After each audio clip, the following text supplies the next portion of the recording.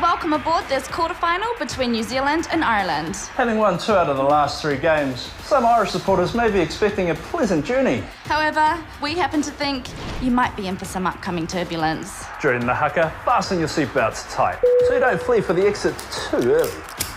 Before kick-off, stow all hand-held electronic devices in your pockets, as they may be dislodged and fly into the screen in front of you. Stow away, young children, on the off chance that language may become a little colourful. In the event of an early New Zealand try, lean forward into the crouch position with your head in your hands. Nice. Should those tries repeat, make your way to your nearest exits. Here, here, and here. Should the game go down to the wire, an oxygen mask will automatically drop down.